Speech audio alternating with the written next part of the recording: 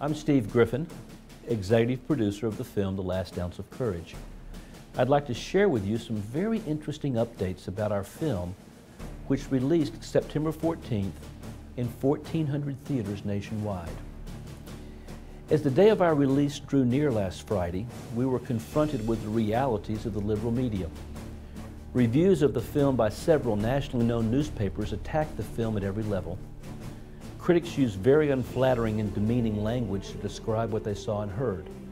The Los Angeles Times called the people who liked this movie thin-skinned, conspiracy-minded Christians. Based on reviews like this, we did not expect anyone to come see our picture. And then something very unusual began to take place at theaters across the country. It came from Americans who actually saw the picture and heard the film with their hearts. They wept as a young serviceman told why he fought for American freedoms.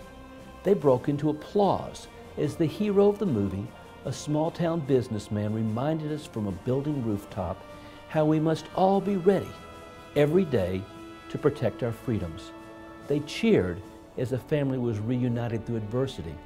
They even stayed through the last film credit to recognize the many who have served in our military, some who gave their last ounce of courage in defense of our nation's values.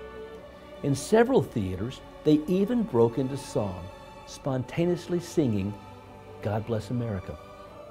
So we found The Last Ounce of Courage is not about being popular among film critics and liberal media, or setting box office records, or being politically correct.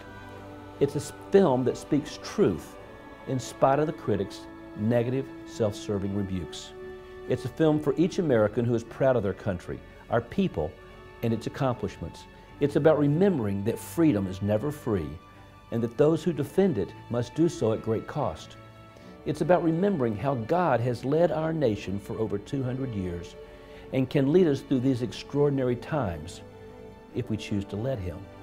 And it's about the responsibility we have to preserve those freedoms, especially the right to express our faith in the Lord Jesus Christ.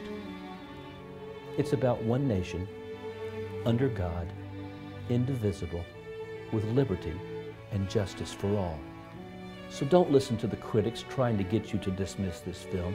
See it for yourself. We need your help. Please consider joining us at a theater near you this week to experience a great American film of faith, family, and freedom.